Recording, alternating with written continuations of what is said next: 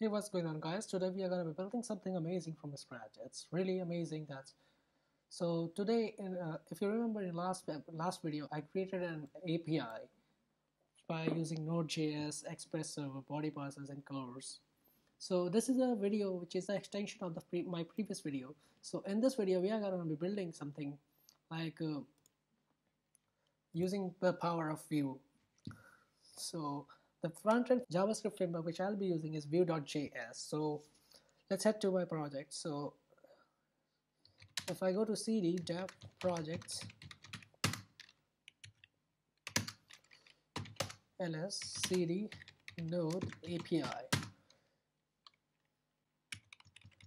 node.js API ls, and if I start running a server on my site as a Mongodb, so remember Mongodb.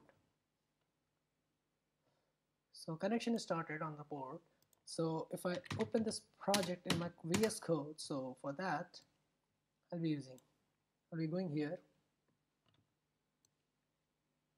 This is my VS Code, and I'll take you to the walkthrough of the project. So I just made these things and I just wanted to start this thing. So for that, npm nodemon, and this will spin up the server on the localhost port which I created on in my last video. So the port was defined 5000. This is the port 5000. So if I head over to my Google Chrome and I run this thing, localhost 5000, and if I run this thing, so currently it's not connected to internet. That's why, because I use CDN or CDN library. So for that, and if I run this thing now, so this is the UI which I'll be creating. So currently in this section we have no hosts. So if I write this something, host 1,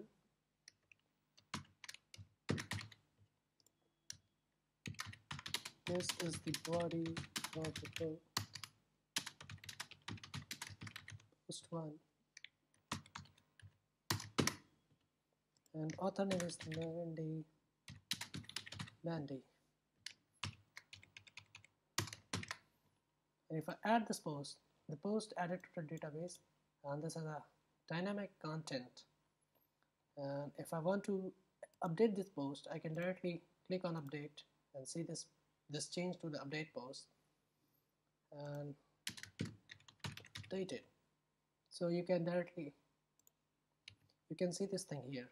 This thing is currently statically bind to this thing. If I add this thing, this post 1 is updated. So if I want to delete it, let's add one more post. Post 2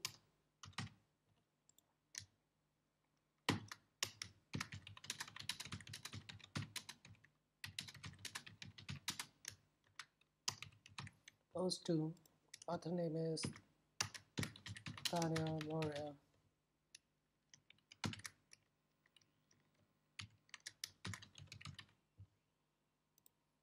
If I add this thing, now we have 2 posts here.